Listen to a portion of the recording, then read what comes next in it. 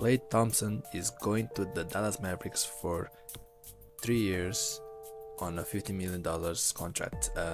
He was offered 48 to stay for 2 years in Golden State, and apparently that's the reason why he left.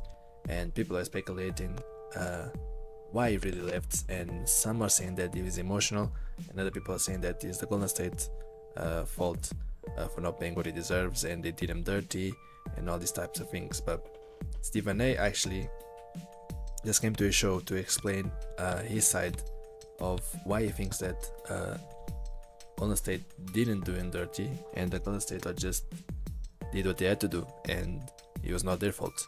So this is what Stephen A. Smith had to say about the whole situation between Klay and the Golden State.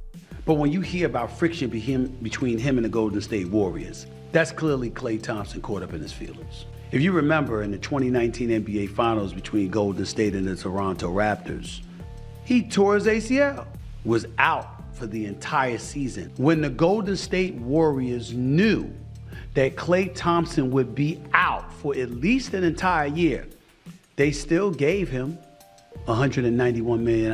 And then he tore his Achilles in a pickup game and was out not just for the 2019-2020 season, but ended up being out for the 2020-2021 season. He got paid $32 and $35 million.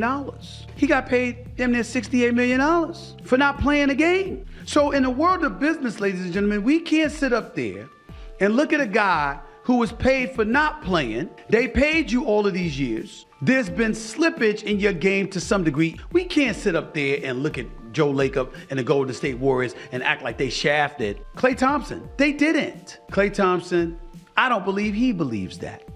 Before he said all this, he said that he can be upset with the media because the media cost him $30 million a while back when they chose Kemba Walker for the NBA All-Team instead of him.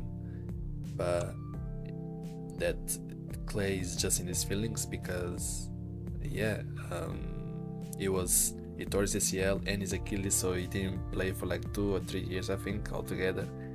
And so they just did what they had to do because at the end of the day, the NBA is a business.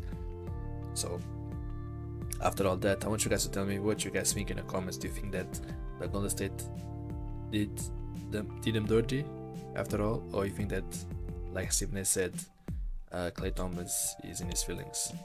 Let me know what you guys think in the comments down below. Thank you guys for watching. Don't forget to like and subscribe, and see y'all on the next one.